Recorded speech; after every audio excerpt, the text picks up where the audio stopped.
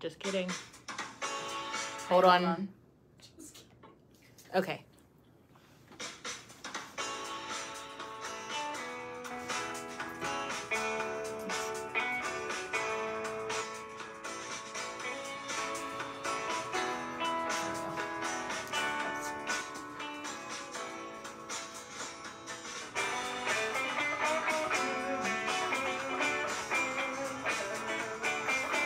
Those aren't one of my questions, are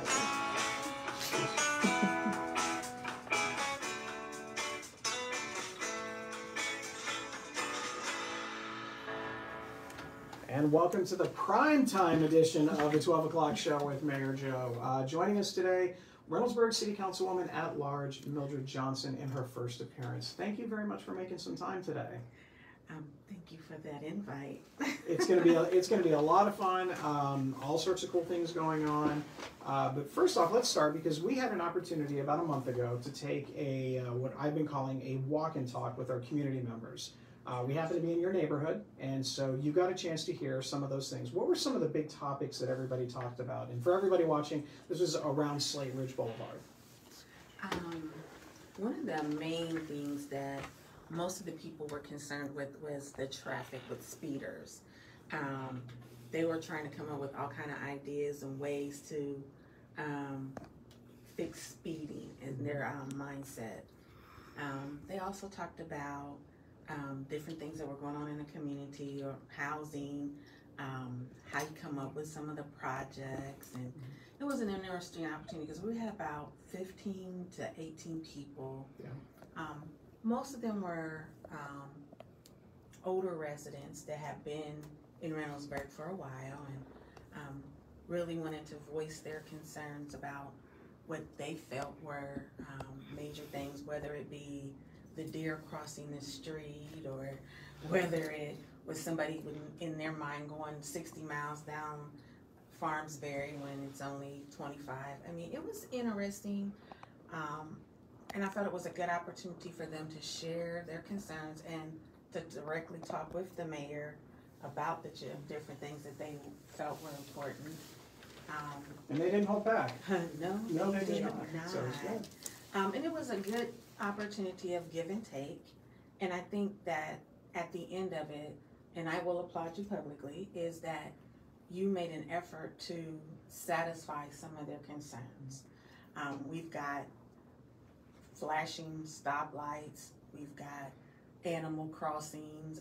Yeah, but there was a deer that was actually in the neighborhood because I drove through there this morning, and the deer didn't cross at the crossing sign, so we have to go give that deer a ticket. It was very frustrating for me. Well, come get the 3 that are in my backyard. Okay. And give them a ticket too, because we have 3 in our backyard, and they kind of think that it's their house. Yep. We have a 4-legged baby who doesn't appreciate them at all, so. It's always fun when you have the dogs in there. No, but I think you're right. But the nice thing is, social media is great to have conversations on, and obviously I'm very engaged on that. But sometimes people don't want to call City Hall, and certainly sometimes people don't want to come to City Hall. So if that's the case, I think this is an opportunity. You got to hear from some of your constituents. I got to hear from them, to hear actually what's going on, which was really good. So I'm probably one of those people that lack the whole social media concept.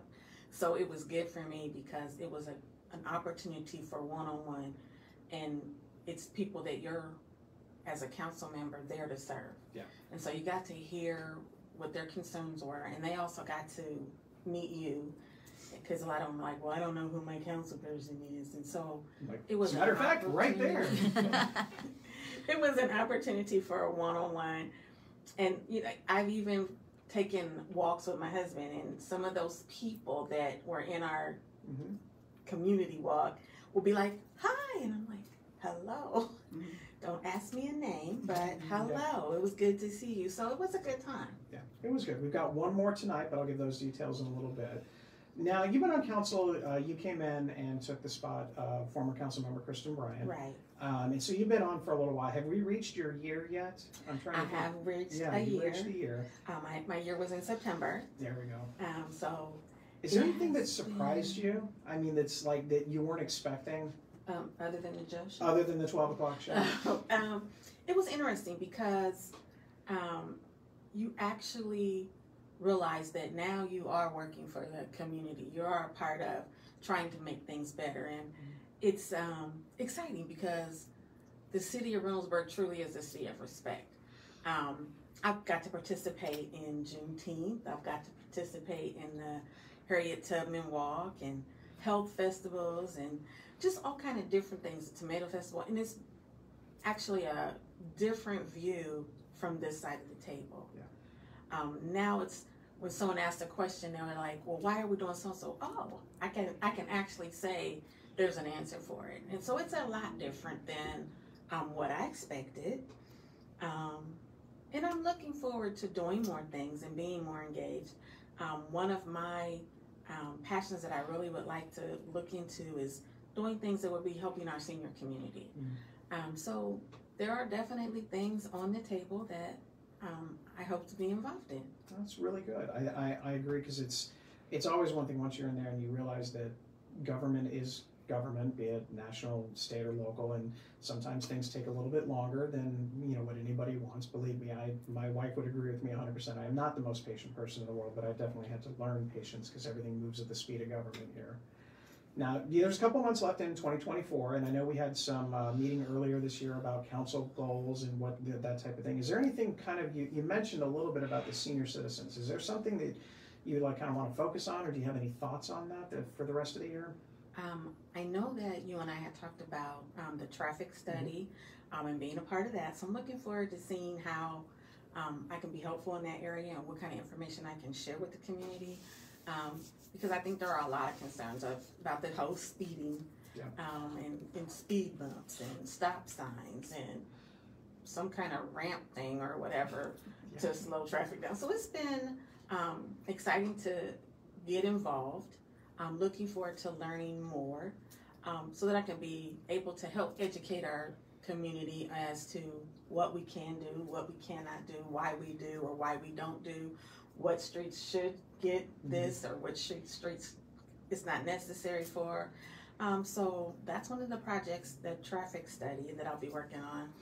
And again, I'm gonna see what I can do to figure out how to be helpful with our senior community. That's a passion for me, probably because I have an 87-year-old mother, and we're always trying to figure out things to do, whether it's learning knitting or taking a computer class or just things that can be beneficial to our community as a whole.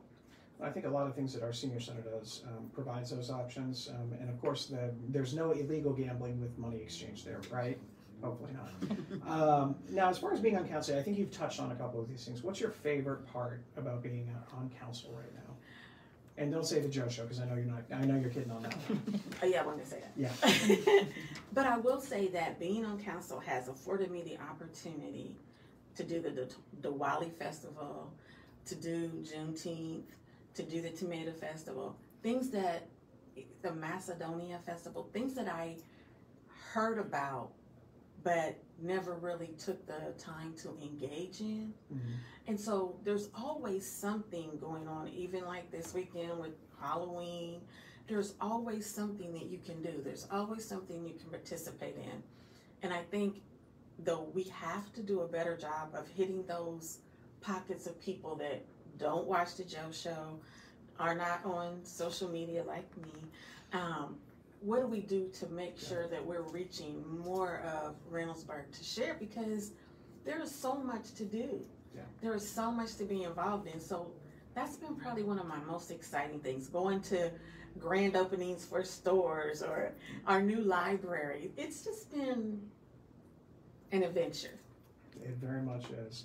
Well, I do appreciate you coming on. Do you have a little bit of time to stick with me for a little while? Sure. All right. Any questions popped up? No. See, there we go. All right, so I know we all know that there's an election going on, and we're about just a little under 3 weeks, but early vote is available in Licking County, Fairfield County, and Franklin County. So if you have not voted and you want to early vote, check out the Board of Elections website so you can figure that one out. We know that there's a school levy coming up. The levy request is for 6.65 mils, or approximately $233 per $100,000. One question that we always get and that I see when the school district is responding is, apartments, do they pay property taxes? Do they do that? Because in rent, it doesn't have a line in rent where it says this is my school tax. But property taxes do come out. So Woodview Plaza, which is actually right across the street from the Livingston campus, they pay $99,293 and the all-important 56 cents. And then when you break that down per unit, that's about $468.37 per unit. So they do pay that in there. So in that rent, that is actually part of that process. So that kind of gives everybody an idea. And the nice thing is you only have a couple more weeks of me having to talk about that. So then we'll kind of move on from those things. There is a community question and answer session at the Senior Center actually tomorrow between the superintendent and the treasurer will be out there from 11:30 to 12:30. So I know they're looking forward to that because we all know that the part of our community that's hit with these property taxes are senior citizens. If you've been watching the news, there have been a lot of discussions that even during campaign season from the State House and whatnot, they are talking about some property tax relief options for senior citizens. So hopefully something is on the way, but I would reach out to your state representatives and state senators and let them know how important of an issue that is. We also have some cool things going on. The Reynoldsburg and Pickerington will have a food drive. So we play that team across 256 a week from Friday, I believe. And so you're going to start to see a bunch of stuff where they're going to come out with a food drive. So basically, we want to win on the field, but we also want to try and collect as many food items as possible. So the schools are going to let us know what locations. I'm sure both high schools will have them. I think the individual other schools will have a receptacle, and we're probably going to try and get something here, or at least at the Board of Education office across the street. But we want some bragging rights. Last year, we weren't really successful on either side of that one, so we want to make sure that we do a better job in each case. So keep an eye out for that. We also have our Reynoldsburg Police Department is accepting donations for Shop with a Cop. This is always a good thing, so if you want to go ahead and donate a gift card to the police department, they'll start that in. The gift cards will be accepted until November 25th, and then I'm sure they're going to take advantage of some of those after Thanksgiving Day sales and take care of those types of things. I was going to talk about the women's defense class, which if you haven't had the chance to take part of this, please, you gotta do it. It's a lot of fun, but it's full this time, so you have to wait. Advertised it last year. The class is full. Basically, it's 4 classes. I think 4 classes for about 3 hours each time, and women from 12 and up can take it. And while I wish it wasn't needed, it is a great class. My wife's been a part of it. A lot of staff members here have done it. There's some parts that are kind of like classroom oriented, where you're just kind of learning a little bit about certain things and tendencies that we have that are probably putting people at risk. And then you get to the fun stuff where you get to toss some people around and things like that. So that's always a fun thing. But keep an eye. Usually we do a couple of these a year, so probably the next one will be after the first of the year. Council was this past week, and thankfully I'm very happy to say that our service building, Parks and Service building, it was approved. So we're going to be getting to work on that. This is something that doesn't cost the taxpayers anything else. We're doing this on our own. It's going to be a $31,678,000 or so. And so we're going to bring that in and we're going to consolidate. We're going to take some of the Parks and Water Department that's off Truro Road, and we're going to consolidate all that and have a new complex right on behind the bus garage where our street department is. It's going to be a great building that has been desperately needed. I know people have been talking about this here for, I heard 30 plus years that they've been trying to get this building taken care of. So we are now in a position to get that done. So you'll probably start seeing some things, getting some, clearing some of the land in the next couple of weeks, and the major construction will probably start just after the first of the year, depending on what the weather is like. I know that's not the most exciting thing in the world, but the reality is for our staff and for our community, it allows us to better serve everybody. It's also all the ADA requirements, all the OSHA requirements are in there. They'll have a separate area to eat lunch instead of right next to a bathroom, because nobody likes that. And yes, that's what it is. Things of that nature. Now, if you're asking, what are we going to do with the land by where the Parks and Water Department are right now we're leaning towards making it additional park space.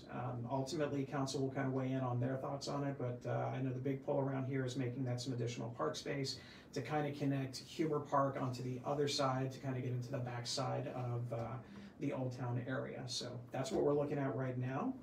The walk and talk, like I mentioned, we're going to start tonight at 6:30. We're going to be over off of Berkey, which is, Broadwin, which will be on the other side of Berkey. I'm going to start at Broadwin, and you'll see me there. I'll be the guy with the big trash bag and the trash picker. We'll go from Broadwin to Valley Drive, down to Berkey, and then back over to Broadwin. So it's something that's fun. I think your group was really big. The group that I had a couple weeks ago was really big, but there are other times where it's just me out there.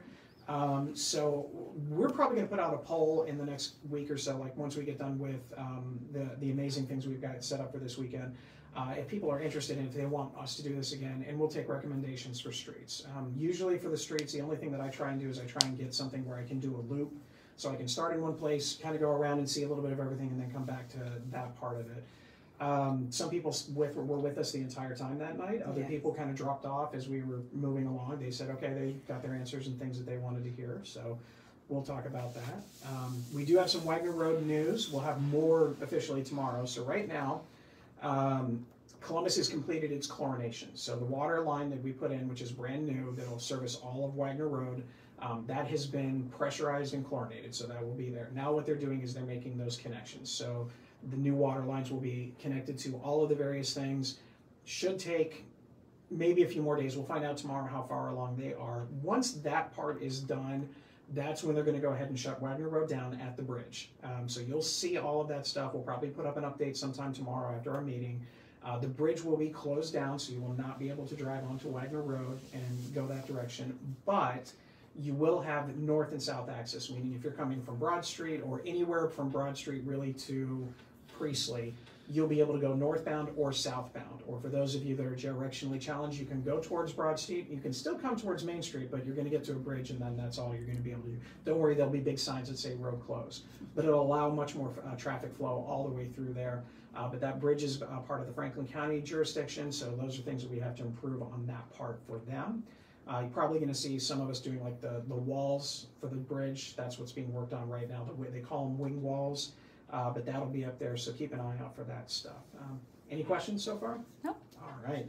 Do we have anybody watching? Did everybody forget that it was later? We have people watching. Okay, just making sure. I just at 12 o'clock the siren went off. We're all kind of looking around like, what do we do? I don't know. So, as far as our Parks Department, which does a great job, and they've got a lot of cool things coming up. The first one is the Mel Clemens Community Service Award. We are accepting nominations for anyone who has displayed outstanding volunteer service in the community in the last year. These are people that have done a lot, that have volunteered, have helped in some kind of capacity all the way throughout. So if you're interested in nominating somebody for the Mel Clemens Community Service Award, feel free to check out the Parks and Recreation page. I think they're going to take nominations for a little while longer. I've got some programming coming up. They have the Mother-Son Halloween Dance, which is next Thursday from 6:30 to 8 at our Senior Center. We also have this Friday Spooky Story Time at Civic Park from 7 to 9 p.m. So if you're interested in that one, that's this Friday. Register on the Parks page. I think it's $5 per family, and you get to a little bit of a thing with our park ranger out there talking about some stuff. We do have a cool update for everybody that's always been asking, hey, what's going on at the old Kmart location? That's always been a big thing. We've talked about the Alliance before. So what we're going to do is I'm going to go ahead and show you a picture. It is a little bit different than what it was before, but the elements, a lot of the elements are still there. You're still going to have your two restaurants, your restaurant on the corner of Bryson, Maine, and then you'll have your restaurant kind of on the other side in between McDonald's and Taco Bell. You'll also have some restaurant and retail on the front part by Bryce Road. Their building is going to be pushed off to the side a little bit. They're still going to have their office building there, and it's still going to have a coffee shop, but everything else is there. Now, there are other areas in there that at a later date could turn into more restaurant and retail, if that's what it's looking like, and things like that. But that's going before the Planning and Zoning Commission tomorrow night. Assuming that gets approved, then that's when that process will start, and then you'll start seeing those things pick up again after the first of the year. Biggest reason for that is cost of materials and things of that nature, and this organization did not want to go into debt for it, so they're paying everything with cash. They're not like bringing like a suitcase full of cash. They're actually doing other things, but they're paying for it in cash. But they're coming back and they're going to get that project started real soon. So this weekend we also have another fun thing for those of us that like to get a little rough and tumble and dirty when we're working. Civic Park is going to have a volunteer event with the Franklin County Soil and Water District, our Reynoldsburg Parks and Recreation Department, and our Reynoldsburg Stormwater team. We're going to head out to the backside of Civic Park, and we're going to clear out some invasive species and do a little litter cleanup.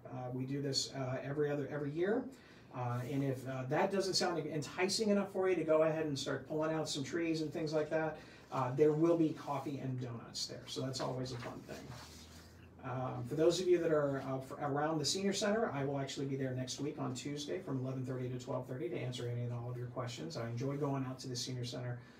As long as I don't go over my time and interrupt Euchre, I am welcome there. But if I get close to that time, you can start seeing people get a little twitchy about it. So I promise I'll stay on time. Trick or Treat is also coming up as well, Thursday, October 31st. You know, that's near and dear to my heart. That's my favorite holiday.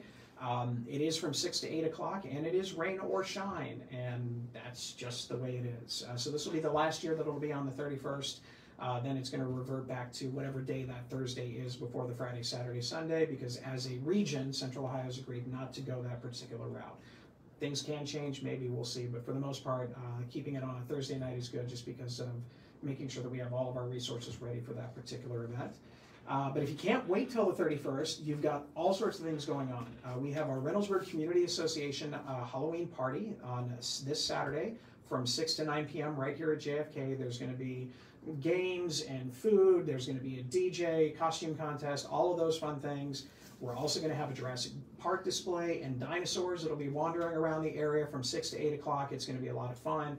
If you want to join us, if you have one of those dino costumes or your kids have a dino costume, make sure they come out because we're going to have a couple of trucks from the actual Jurassic Park movie out with all the decals and everything so we can get our pictures taken next to them and have some fun with that. There'll be some other dinosaur trails all the way throughout the area, so it's going to be a lot of fun. If you're not interested in the dinosaur thing, but you still want to come out to JFK Park, starting at 4 o'clock, you're going to have the Haunted Vendor Valley. So there's about 20 some odd vendors that are going to be there selling all sorts of things that are they all Halloween related or is it Halloween and other stuff? It's a mix. It's a mix of everything. Yeah. I'm okay with that as long as there's Halloween things there. But they'll be there from Saturday from 4 to 9 p.m. We also have the Spooky Pooch Parade on Sunday. It's from 1 to 4 right here at JFK Park, and the parade's starting around 2 o'clock. Sometimes some of our costume friends take a little bit longer to wrangle up for the parade, but 2 o'clock is when we're going to aim for it. And on top of all of that, we have the ginormous pumpkin that is already out right now in the gazebo at JFK that's going to be worked on by some pretty impressive people. These are people that have appeared on Halloween Wars, on all the various channels that are out there, and you're going to see them actually carve this thing into an amazing creature. If you remember what they did last year, it was, you know, kind of a cool looking, big teeth and spiders and all sorts of Halloween type stuff. Don't worry, it wasn't scary. It was okay. No. I hear you. All right. Any questions so far? Nope. All right. Other things going on. That's really about it for this weekend. It's going to be a lot of fun. I know I will be there on Saturday and Sunday. If I can get my little pup into a costume, because my German Shepherd will not do it, but if my little one gets into a costume, I think we're going to bring her in and take care of that. It's a little Pomeranian. It's like this big, but she thinks she's about that big. But we have a costume where it's literally a squirrel on a surfboard that rides on the back, which is, again, one of those things that we think are cute that everyone else goes, wow, you spent money on that? Yes, we did. We have a fire dog, so Yep. he's not social, so we won't be bringing him. My dog thinks he's the boss dog. It's always fun.